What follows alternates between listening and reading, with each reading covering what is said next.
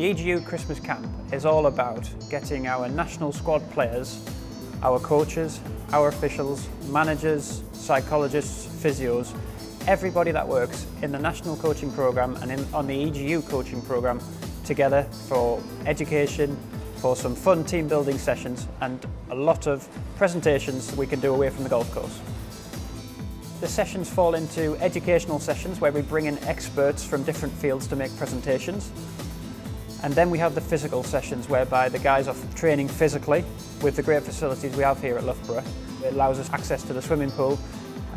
We have the gymnasium and the power-based suite, which allows the guys to train and to lift weights that we wouldn't necessarily have at other golf facilities.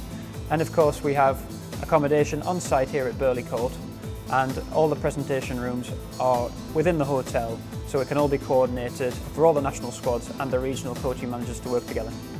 Winning in match play team events, from what I've seen from Ryder Cups, Walker Cups, Solheim Cups, the team that holds the most putts and whose short game is in order generally comes out as the winners. The problem for golf and for these boys is they've chosen a sport where you don't get yourself fit enough by playing your sport, so they have to do something else. Most of the time they do that in their gyms, cycling, going on treadmills, steppers, rowing machines or swimming, because that raises the heart rate, and by raising your heart rate what you do is you get your body to stimulate all those great adaptations that make you fitter. Swimming was good, yeah, it was good fun, it was good activity, sort of general fitness, and it was a good sort of team building exercise as well. I think all the lads enjoyed getting together and encouraging each other. They're a great bunch of boys to work with and they're incredibly competitive all the time. Go!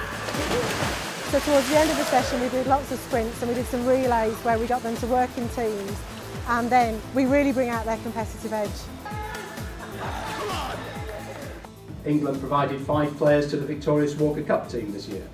Tom Lewis, Andy Sullivan, Jack Senior, Stiggy Hodgson and Stephen Brown. All of those players sat where you are now last year. Communication is the key here this week. Everybody's involved in the whole process, so we can gain an enormous amount from everybody communicating and understanding what we're all about and what we want to achieve and how we're going to get there. The players at any level within the English system are given truly fantastic opportunities, and they should be grabbed with both hands. I mean, you know, we've got 3 players going down to Australia for 6 weeks. I mean, for a young lad, that's got to be a dream, you know, a dream ticket, and make the most of it, I say.